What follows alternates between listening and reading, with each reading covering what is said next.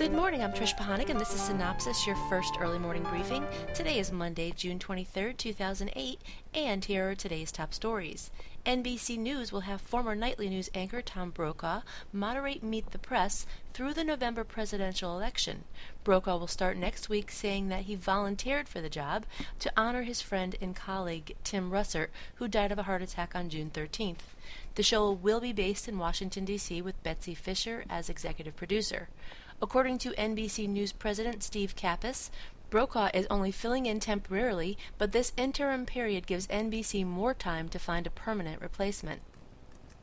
Late Friday, ABC announced it is appealing the FCC's ruling and fines that center on a 2003 episode of NYPD Blue that, according to the FCC, violated indecency policies. ABC filed a brief Friday in the U.S. Court of Appeals for the Second Circuit, claiming the FCC's ruling is arbitrary and capricious, contrary to the Commission's own standards and past decisions, and in violation of the First Amendment. The FCC's order, dated February 19th, fined 45 ABC stations, which included 2 ABC O&Os that carried the program, a total of $1.2 million plus, which ABC paid in protest so it could appeal the FCC's decision. Continuing their ongoing arguments in front of the FCC, Comcast contends the NFL network should be placed on a sports tier because of its higher license fees and limited number of games instead of an expanded basic tier with more distribution. The NFL network filed a formal complaint to the FCC last month, saying Comcast was discriminating against the channel by putting it on a premium sports tier, which costs customers more money, while at the same time putting their own sports network on an analog basic tier, which does not cost extra. This battle between Comcast and the NFL Network could become a moot point as ESPN and the NFL Network have been discussing ways they can partner. The talks reportedly are focused on how the two can combine resources and boost distribution, although the NFL Network has not commented directly on what was discussed. Bravo's Season 2 premiere of Flipping Out last Tuesday at 10 p.m. drew in 511,000 adults 18 to 49 viewers and 672,000 total viewers.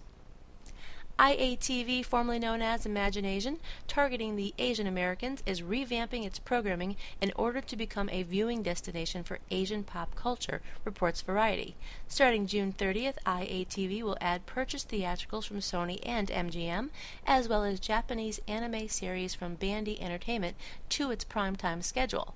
IATV will also debut a TV version of the Minnesota Network, 5-minute segments of 70s sitcom that Sony runs on its Crackle online programming site. Streamlining its programming, IATV developed 5 themed nights starting on Mondays with Good Movie Night, featuring titles such as Mississippi Masala and Eat, Drink, Man, Woman. Tuesdays will be Chicks Kicks flicks centered on a kung fu and action movies. Wednesdays will focus on anime and live action series. New series will fall on Thursday nights, such as the original comedy Uncle Morty's Dub Shack and the stand-up show comedy Zen.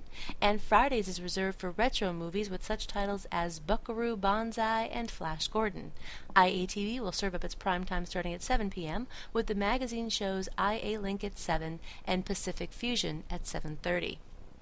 In other news today, George Carlin, the man behind the 7 words you can never say on TV comedy routine, died of heart failure yesterday at the age of 71, reports the AP.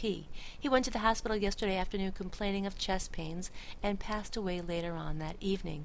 Carlin first performed his 7 words routine in Milwaukee in 1972, during which he spoke all 7 words out loud and was arrested for disturbing the peace.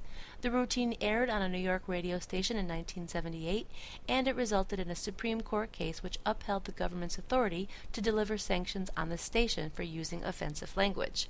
Through his career, he won 4 Grammy Awards and was nominated 5 times for an Emmy Award, and most recently was awarded the Mark Twain Prize for American Humor.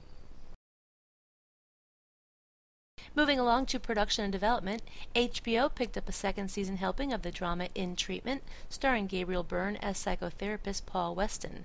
The sophomore season pickup for the show was expected, but took time to hammer out as Byrne only had signed on for a single season.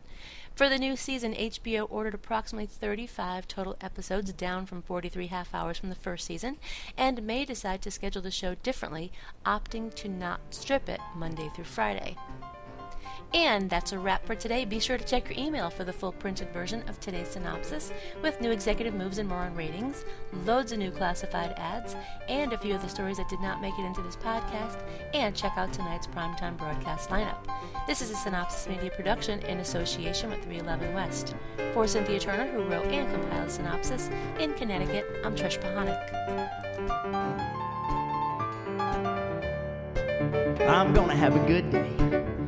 Even if I make it myself, I'm gonna have a good day. I don't need no one else. I'm gonna have a good day. Nothing wrong I could do. I'm gonna have a good day. Hope you have a good day too.